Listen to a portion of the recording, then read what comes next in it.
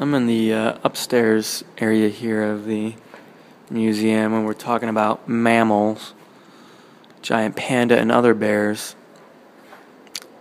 The giant panda is quite special among carnivora due to its distinct habits of feeding on bamboo. It's been therefore either classified as a separate family for a long time or regarded as a close relative of the red panda or raccoon. However, some systematicists consider that it's only a highly specialized bear and should be classified with the Ursidae, for which the discovery of the Olera arctos, once thought to be a type of Ursavus, presented strong and cogent fossil evidence. Is that the polar bear? Olera arctos? In order to digest the bamboo effectively, the giant panda successfully develops a series of adaptive features such as false thumbs, which enable panda to grasp the bamboo, reduced carnassials, and square-built molars. Olera arctos demonstrates similar teeth and is therefore considered as an ancestral form of the giant panda. With the exception of the giant panda, other ursids are mainly omnivorous, except the polar bear, and include brown bear, black bear, sloth bear, and their allies. They widely distribute across Eurasia and America, even dispersed to Africa in geologic age. Let's see. Ancestral carnivores, Procinidae, Ursidae. So you have brown bear, polar bear, Asiatic black bear, American black bear, sun bear, sloth bear, spectacled bear, giant panda, raccoon, and lesser panda. The red panda, the lesser panda, is more closely related to a raccoon skunk line of stuff, the Procinidae, than it is to a black and white giant panda there.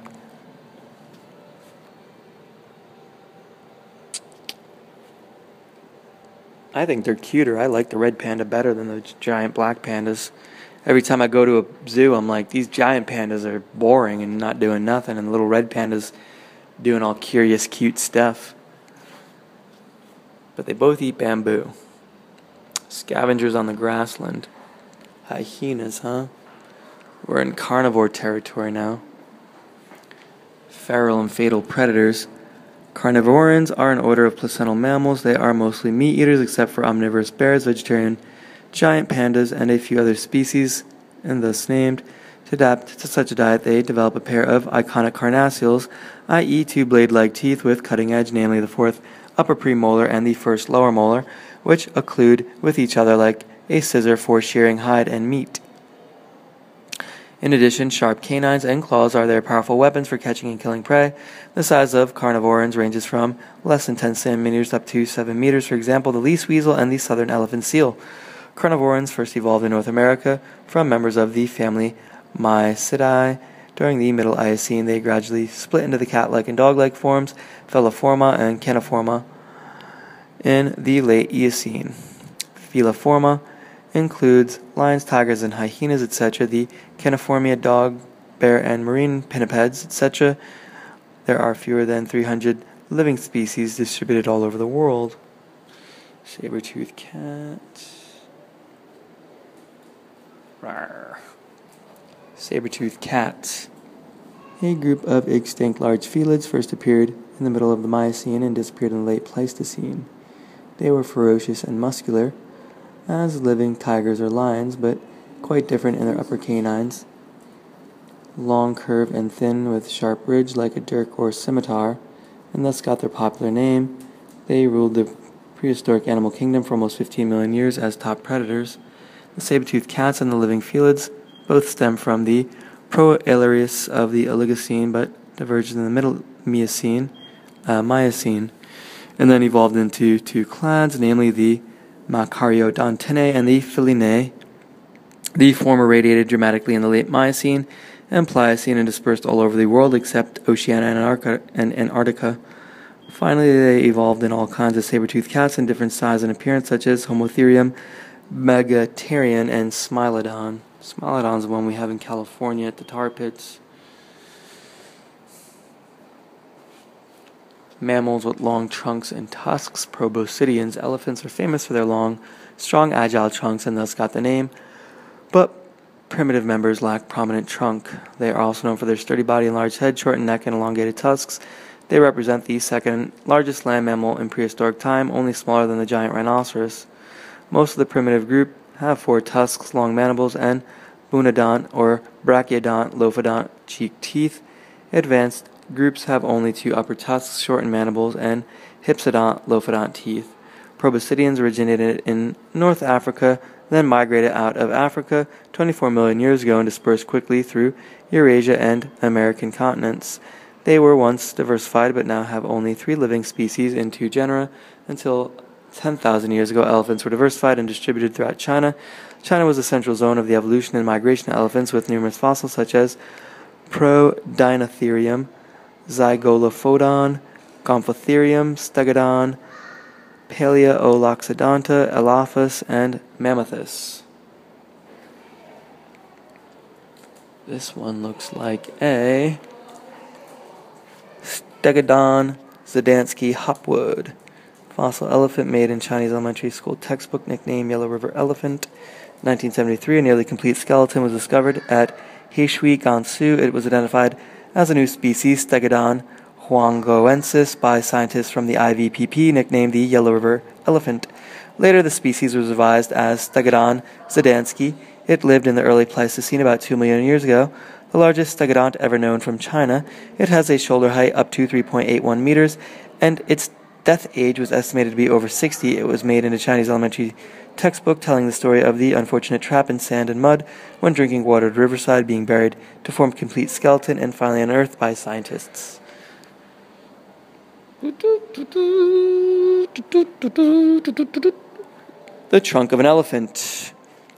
The elephant trunk is a special organ. It's composed of muscles, vessels, nerves, and fat, along with connective tissue, skin, but no bone. The trunk evolved from fused muscles of nose, upper lip, and cheeks.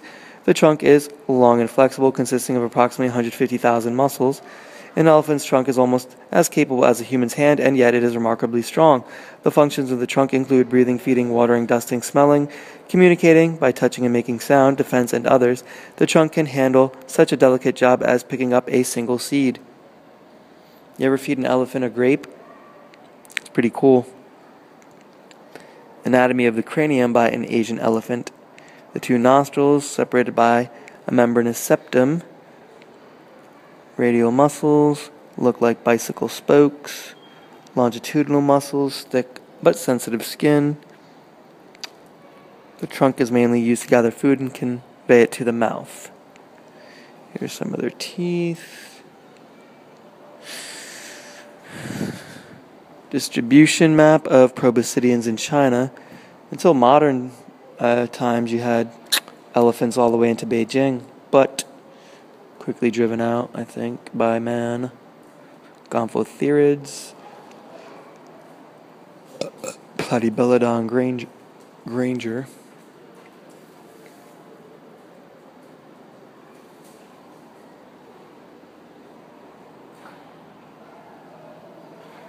Family tree of the Elaphus loxodonta.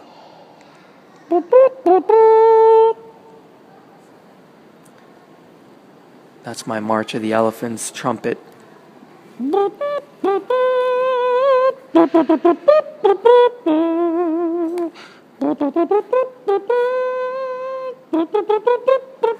Charge! That's what it would sound like if I commanded a fleet of elephants. Denotes mammals, denotes Asian. It's my Asian heralding. Asian mammal heralding. Cenozoic archaic mammals, primitive groups without living members. The end Mesozoic extinction of dinosaurs provided an extensive living space for mammals. They diversified rapidly into different lineages, which include not only ancestral forms of modern groups, for example, primitive members of Rodentia, primates, etc., but many extinct groups distantly related to extant forms, including Anagalida, Pantodonta, Condylarthra, Dinocerata, and Mesonychia. Among these extinct groups, some were endemic to China or Asia, whereas some were widely distributed in the northern hemisphere, containing the largest land mammal of their time. These primitive mammals all lived in the early Cenozoic or Paleogene, but did not belong to a natural group, but scientists often call them Cenozoic archaic mammals for the sake of convenience.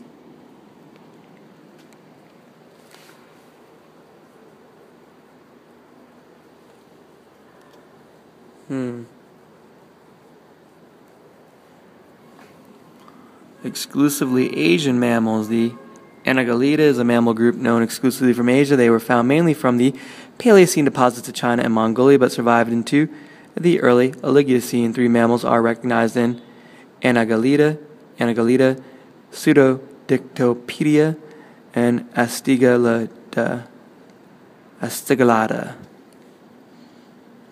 Pantodonta, an herbivorous group with wide distribution.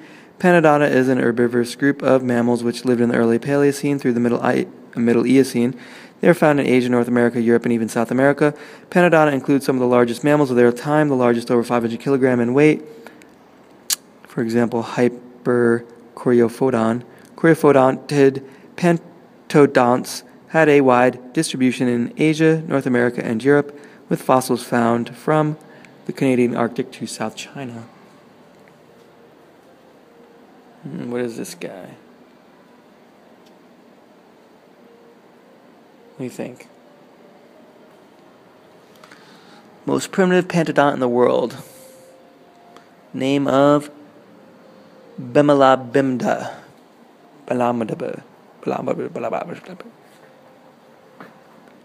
Dinocerata, terrible horns, is a group of hoofed rhino-like plant-eating mammals.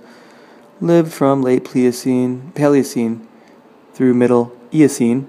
They are usually unusual for bearing paired horns on the skull, which well explain their name. Their fossils were only found in Asia and North America, with the Untatherium being the most famous member, which has 3 pairs of horns on nasals, maxillae, and parietals respectively.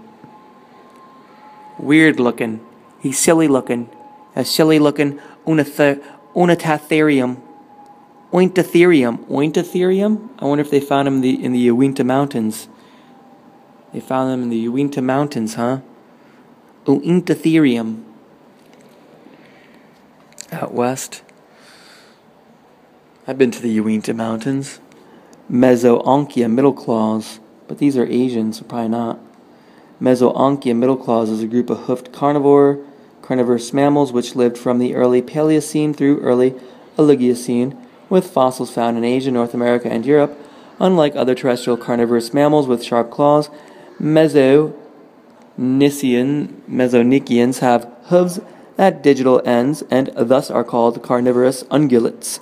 They were hunters on land and were thought to be closely related to whales, but recent studies suggest whales are closer in affinity to artiodactyls.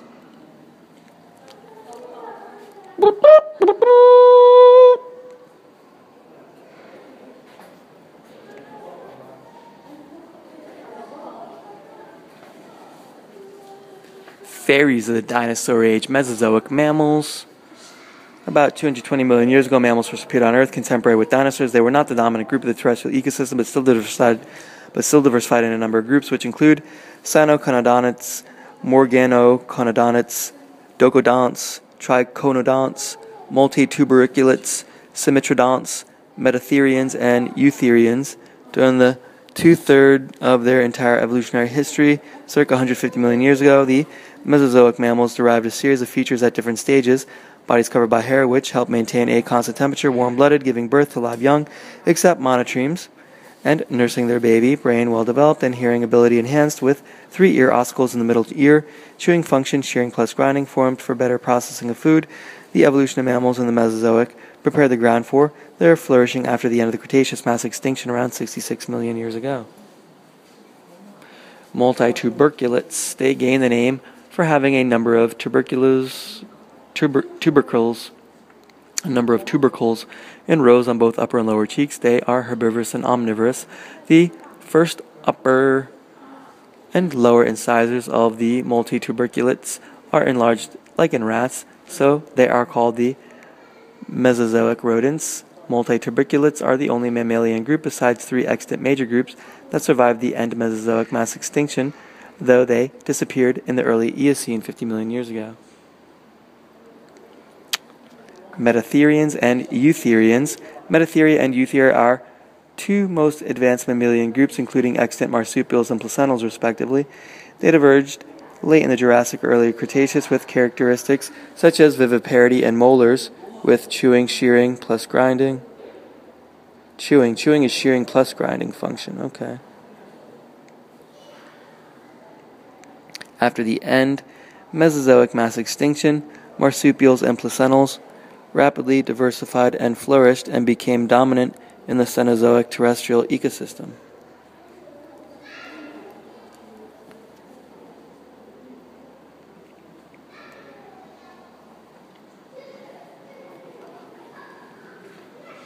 The origin of mammals was sometimes said, blah, blah, blah, blah, blah, Triassic, blah, blah, blah, blah, blah, survived the extinction of the Cretaceous.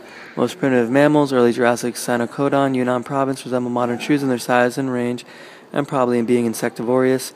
Laid eggs. Unlike modern mammals, they generally had more than one bone in the lower jaw.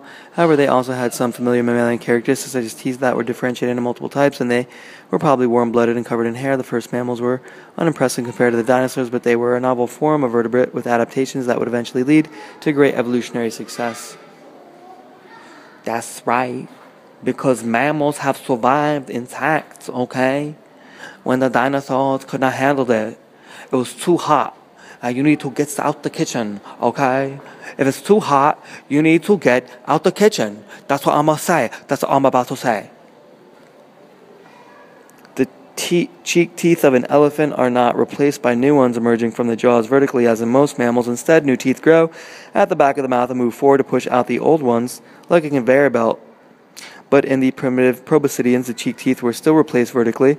In subadult and adult elephants, only one or two teeth in each half of the jaw are in use at any given time. The first set of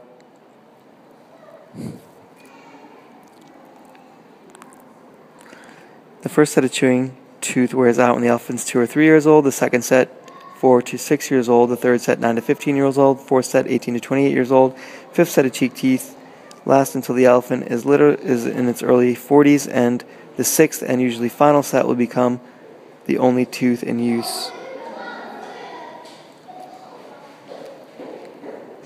Tooth eruption and age classes of African savanna elephant. When your teeth is gone, you about to have some problems because you can't be eating no food no more. The tusks of an elephant, primitive proboscideans, had both upper and lower incisors, but in the advanced forms, only the upper second incisor remained, which evolved into tusks. The tusks have no roof and continue to grow for most of the elephant's life. An African elephant, the longest tusk can reach 3.264 meters long. The longest fossil tusk is 5 meters, and the heaviest one weighs 102.7 kilograms. Tusk number, configuration, shape, and length can be helpful in identifying elephants. A pattern in tusk of crisscross lines, or Schrieger lines, forming small diamond-shaped areas is seen in cross-section, and the angle of the diagonals can be used as an indicator in ivory identification. In mammoth, it is less than 90 degrees, but in extant elephants, it's greater than 115 degrees. Functions attributed to tusks include food gathering, defense, offense, and display.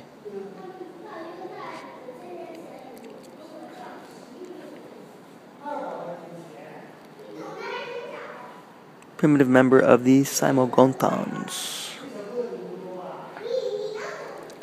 Adaptive diversification of proboscideans. Proboscideans in the Ethiopian realm invaded into and dispersed throughout the Holo-Arctic realm during the early Miocene. They are previously called the mastodons, named from the mastoid structure of their cheek teeth. In the early Miocene, mastodons have separated into Bonodont Gomphotheriidae and Zogodont Mammotidae. Mammotids were not very diverse, but the famous American mastodon was its terminal representative in the late Pleistocene. Gomphotheres were very diverse.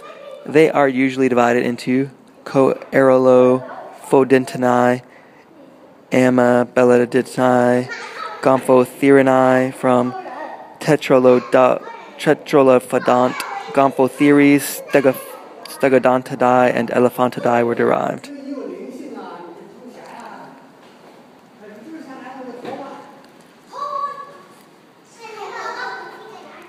Extinct shovel tuskers.